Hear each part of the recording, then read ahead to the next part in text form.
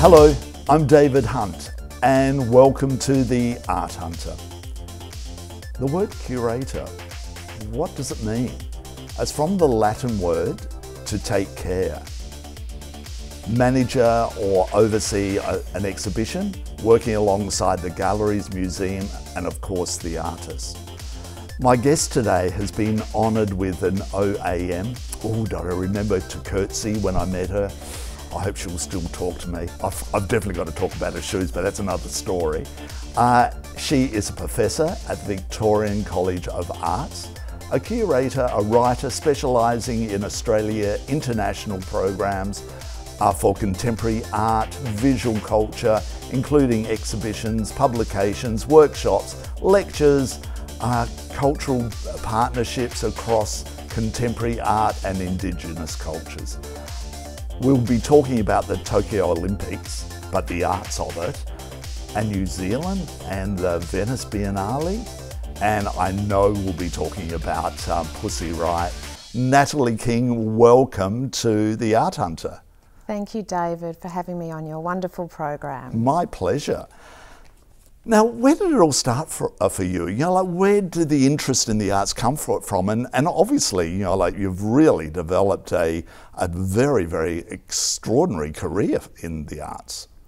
I guess I can probably trace my interest to the arts to both of my grandmothers. Oh, okay. My paternal grandmother was a ballerina. Hey. And from the age of 12, she took me to matinees at the Forum Theatre. And I remember the incredible wonder and transformation being under the painted trompe l'oeil ceiling and going to matinees with her.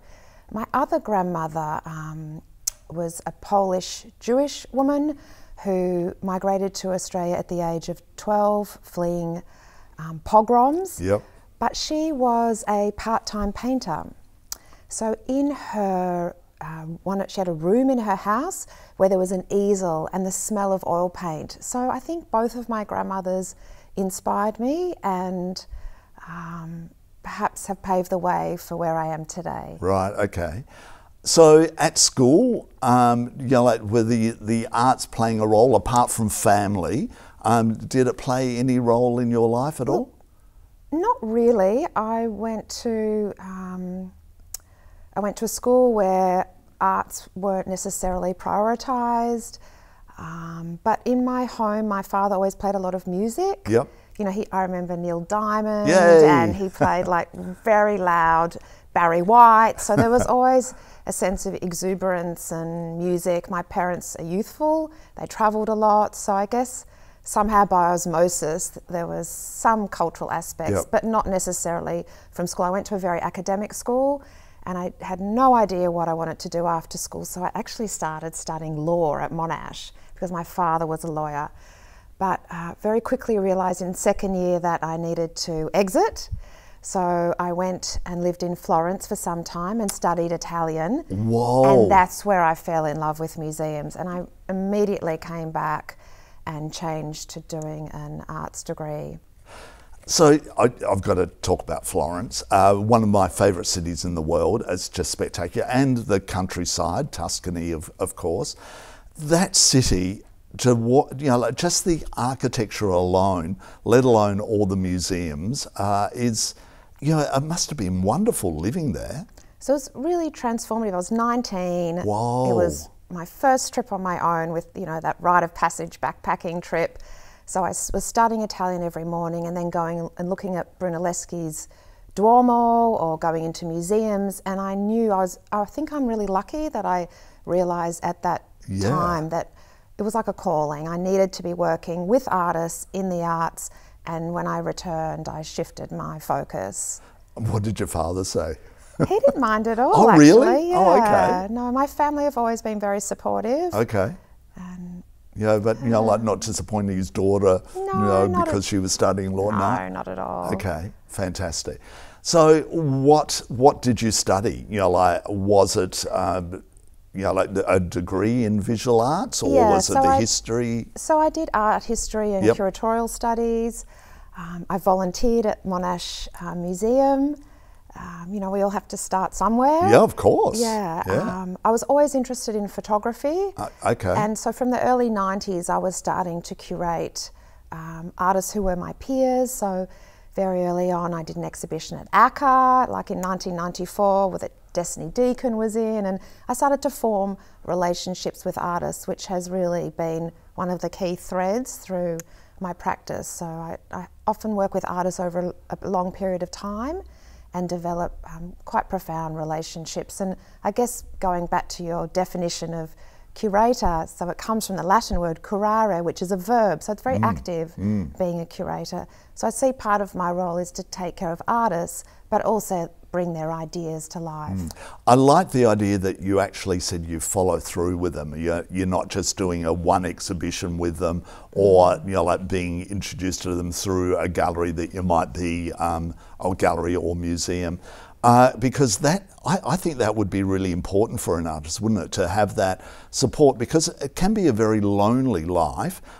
Creative, yes, but lonely and also financially very tough life.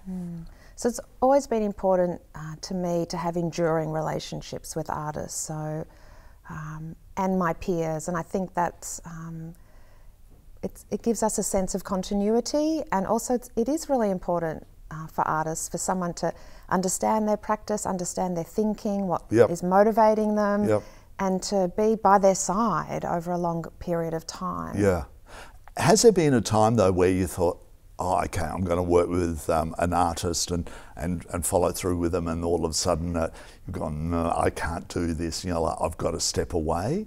Like you'd started to disagree with them, or they weren't listening? That's a touchy question. Well, you don't have to name names.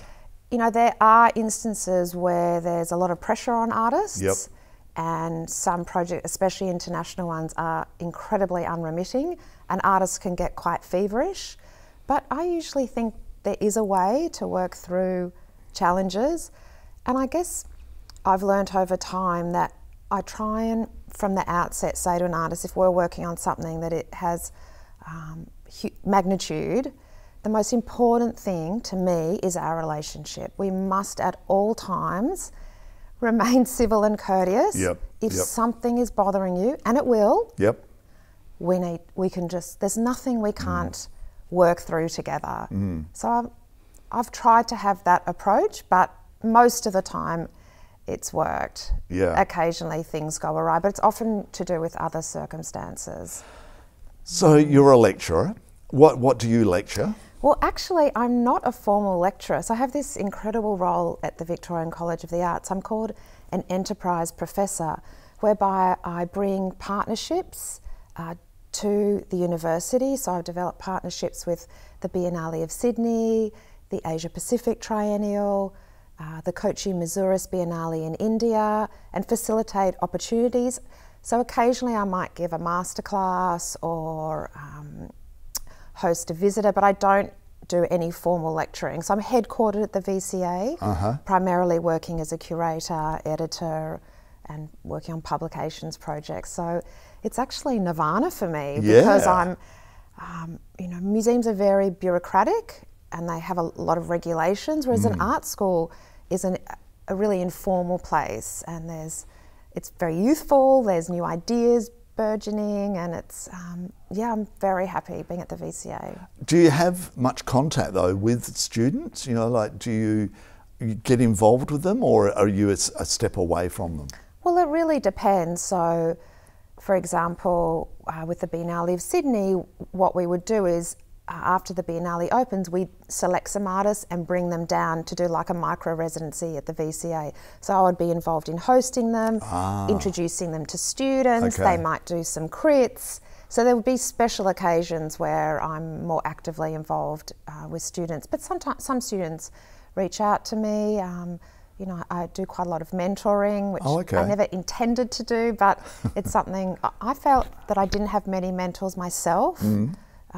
In the arts, and it can be, you know, it's a quite competitive field, and sometimes it's challenging to navigate. So I've made a real commitment to mentoring emerging leaders in the field, and actually I won an award this year, the University of Melbourne's Excellence Award for mentoring. So, oh, lovely.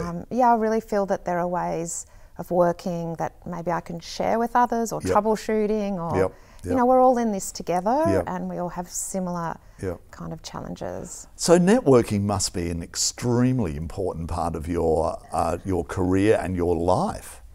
I guess it's relationships that I turn to rather than the role. So I have relationships that have been over a very long period of time, and that it's been, especially during lockdowns, it's been very important to maintain those relationships during such a long, extended period of seclusion. Yeah. But in some ways it's been an incredible equaliser. So it's been possible to commune with colleagues in Tokyo or in Scandinavian countries via Zoom. So I'm kind of as busier than ever. Yeah. Now, you've done some interviews along the way. Ai Weiwei, which he was here in Melbourne, had an exhibition at the NGV. How long ago was that? COVID miners crept in. Was it 3 or 4 years ago, or was it longer than that? I actually interviewed him when he showed at Campbelltown, so it was prior to that. Right, before he came to the NGV. What an extraordinary man. You know, like, and the fact is that he's Chinese, and you know, like, and being to jail there for, you know, like pushing the boundaries a little bit, and that, but so famous around the world, isn't he? Well, he certainly has cult status. It's probably due to the way he tweets and his social media following. Well, that's what got him into trouble, exactly. wasn't it? Yeah. But I've always interviewed artists. Yep. It's probably like this. The whole idea of an exchange, a conversation, a dialogue with an artist is really important to me, to listen and to understand how an artist might be thinking. So I interviewed Ai Weiwei around the time that he worked on the Beijing Olympics. And I remember the interview very well because I asked him, what has he got planned for the future? And he said, I have no future. And he was very soon after detained. So it was almost prophetic, but wow. He was very, very meticulous about the interview. He needed to check all the copy, all the captions. Wow. He had a very big team working around him. And this was on the occasion when he showed at Campbelltown in New South Wales. So I went up and there was a really lovely dinner in the gallery with him, and he was quiet and softly spoken, but I also met him at the NGV. Yeah, so did I. Yeah. I was lucky enough to meet him there as well. Well, we'll stick with the Olympics because, you know, like this year there's been an Olympics on in Tokyo, as we all know. And there's always a cultural side of it, and Ai Weiwei, that's what he wouldn't have been running the 100 metres, he would have been on the cultural side of it in Beijing. What was your involvement there? So I've curated an exhibition called Reversible Destiny that's at the Tokyo Photographic Art Museum, and it's an exhibition of 8 artists from Australia and Japan, and it's co-curated with the museum. So the Tokyo Photographic Art Museum, it's called TOP in Japan, is the premier photography museum in Japan. Mm-hmm. It has a collection of around 35,000 works. Whoa. And it's a very large museum across 3 floors with an education centre, a cafe, a bookstore. So it's certainly an honour to work with them. I've actually worked with them previously in 2004 and in 2006. Yep. I toured Destiny Deacon's solo exhibition to TOP. And I didn't hear from them for some time, but then they saw Tracy Moffat's exhibition at the Venice Biennale that I curated in 2017, and the museum reconnected with me via the embassy and said, would you like to work with us again? I said, absolutely. And what they suggested was another national Australian exhibition. I said, you know what, let's progress the curation and let's work together. Let's see what we might have in common. Let's think about something jointly, because I do really enjoy collaboration. So we started formulating some ideas that were relevant and that would resonate to both of our communities, and we came up with this idea of reversible destiny. So the idea is about how can we think about the past to imagine collective futures. So the whole idea about time, which is very relevant for photography, the idea of yesterday, today, tomorrow, which actually is so relevant now, even though this concept was devised really in 2018. So the exhibition was meant to be held last year. Of course. And I spent a lot of last year dealing with an evaporating calendar, potential cancellations, redoing funding, funding timelines. It was, it was certainly really challenging, but the museum and we worked through some scenarios whereby the exhibition would be postponed, which was my optimum outcome because the artist had made all the work. Yeah, so yeah, of course. We really had to, the show had to go on. So what the museum did is in March, when our borders opened, they freighted the works over there, and we arranged for most of the Australian artists' works to be acquired by the museum. So there's now this wonderful legacy at the museum. So I thought, even if in the end there's another lockdown and it doesn't go ahead, the works will reside in this very expansive collection. But it's certainly been something I hadn't anticipated. I never expected to be installing an exhibition via Zoom in Tokyo. Certainly with a sense of some sadness, but also a miracle that in this particular climate, the exhibition has gone ahead. It's had relatively good attendance. We produced a bilingual catalogue with a fictional essay by the Aboriginal author Tony Birch, and we did an online symposium with Tokyo University of the Arts, University of Melbourne and the museum. So all the artists had an opportunity to talk about their work. Over my shoulder is, there's some red and black cards this guy's holding up, and he's in, is it a volcano or is it a salt lake, or what's going on in that piece? So this is a series by an artist called Val Wens, who is an Indonesian artist. He was based in Sydney, but he recently moved to Victoria. And he went back to Java and he photographed himself performing in front of a sulphur lake.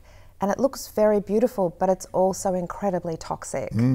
And he holds different props, and in some of the images he's juggling. So he learnt to juggle in the Hard Rock Cafe in Jakarta. Whoa. And he uses the whole idea of performing in the landscape and juggling to explore his gay identity as a Muslim man and the challenges of his community. Right.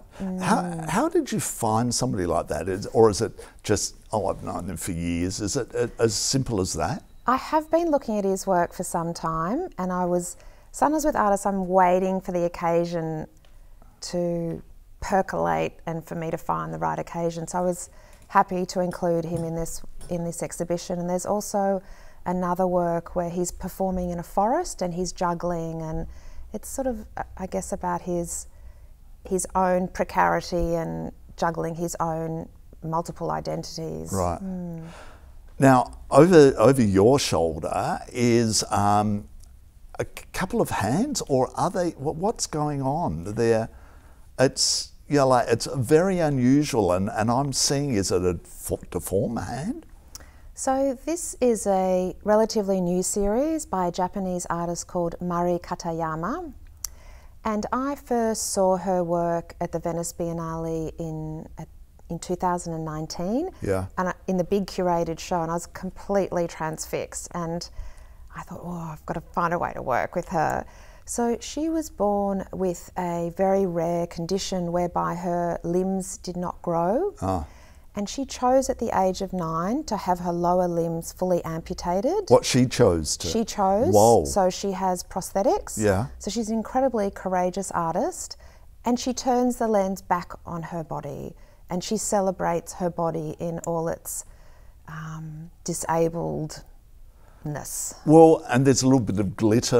So she's put glitter on it. Yeah. And these works are presented as very large suspended light boxes. Wow. So they have this sort of aquatic blue around them. And she said that it was partly inspired by being in Venice, showing in this exhibition that I saw, and she was trapped in her hotel room because of acqua alta, which is the floods in Venice, and she couldn't move because she's not mobile. Yep. And the feeling of sort of terror, but also kind of abandoning herself to this situation. So that's what she was partly thinking about. Right, okay.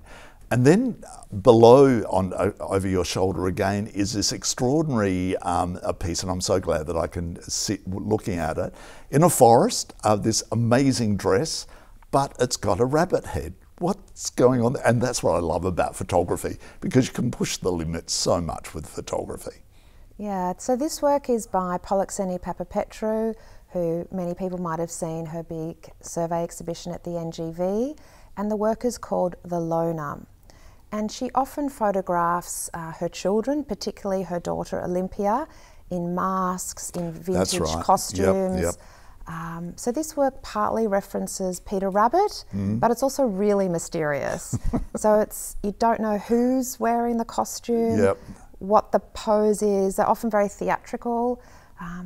Polly was a very close friend of mine until her passing. She died of a terminal illness about 3 years ago. Okay. And so we worked together over a very long period of time. We travelled to Korea. We worked on many exhibitions, including the Tarawara Biennial. So in some ways I wanted to honour her and lovely. Pay tribute to her. So the other works that we have in the exhibition are the final works that she made. And they're called My Heart Still Full of Her. And they're very much about her very intimate connection with her daughter. And what she did at the end of her life is, she was a very organised person, and she initially trained as a lawyer. So she methodically went through all her negatives from 30 years ago, and she retrieved negatives from the 80s and then superimposed images of her daughter on top of them. So it's very much about the cycle of life, the beginning and end, life and death. Right. And where can we see them, Natalie? Are they anywhere that, like on a website or? Well, if you go to the top website, they all appear there. Okay. Okay, fantastic. Yeah, because fascinates me, because I do remember seeing her at the NGV as well. Her amazing photography. What is it about photography that really excites you? Because I love photography as an art form. A lot of people go, "Oh, it's not true art," but I think people's they've changed their thoughts on that in the last, say, 15 years, haven't they? Because it truly is a great art form now, photography. I completely agree with you. I've always been drawn to photography. I think it has this incredible legibility and immediacy, and also this mysterious quality, so to do with time. So it's capturing a moment in time, but might be looking backwards to look forwards, which are the very concepts that we were exploring in Reversible Destiny. Right. All right, you've mentioned biennales a couple of times, name dropping being there. The floods were there, and we were stuck in our rooms and all that. And how many times have you been to the Biennale, actually, the Venice Biennale? I think, I curated Tracy Moffat. And I went on the site visit with the artist Yuki Kihara, who I'm curating next year, probably only 3 times. So actually, I don't go regularly. Right, okay. No, but I'm lucky to have gone more recently. Now you're mentoring, or is that the right word, of a New Zealand, who's representing New Zealand at the Venice Biennale. Tell us about that. What's going on there? So I'm actually the curator of the New Zealand Pavilion for the Venice Biennale next year, which has also been delayed 1 year. Right. And I put in a joint submission with an artist called Yuki Kihara. Oh, so, okay, you suggested her to... Well, the story is every country procures their artist and curatorial teams differently. Right. So New Zealand did an open call, and I reached out to Yuki Kihara on social media. We had never worked together before. And I had to convince her. She knocked me back a couple of times. Why? She had been disappointed on previous applications where the curator had not quite submitted, or things went awry. Yeah. So I was aware that she had shown at the Met in 2008. I'd seen her work in Brisbane at the Asia Pacific Triennial, and I just knew that I wanted to work with her. So we set up some Zoom meetings. So she's based between Samoa and New Zealand, and she's the first transgender, Indigenous and Pacific artist to be selected ever by New Zealand. And she's part of a community called the Whawhawhine, which means in Samoan, in the manner of a woman. Okay.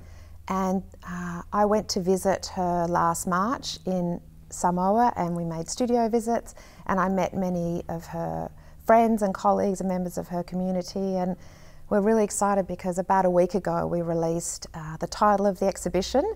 It's called Paradise Camp.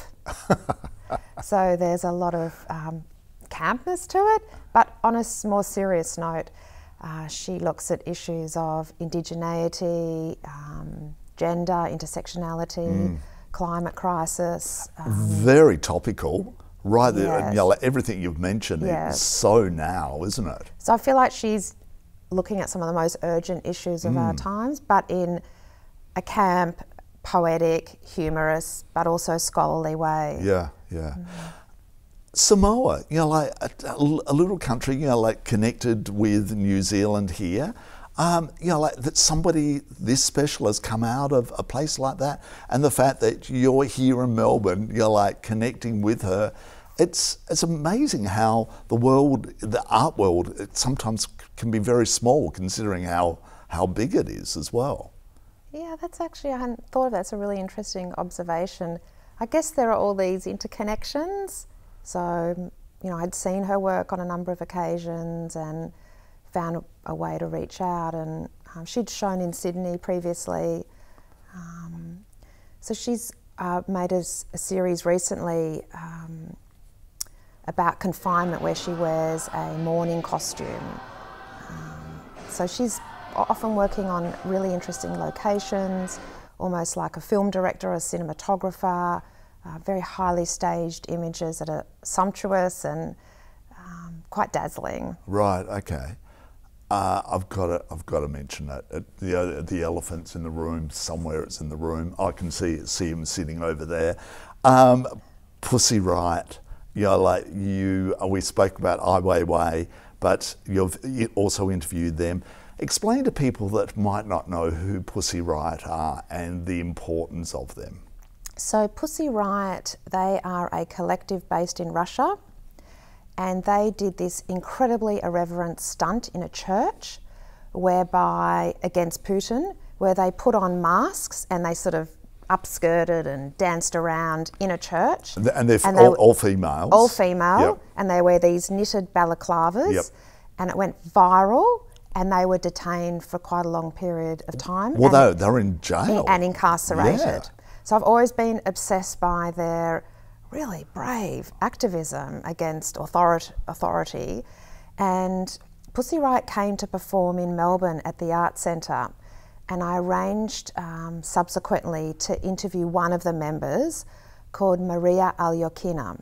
And so I interviewed her. It was about 3 a.m. in Moscow via, you know, WhatsApp or something.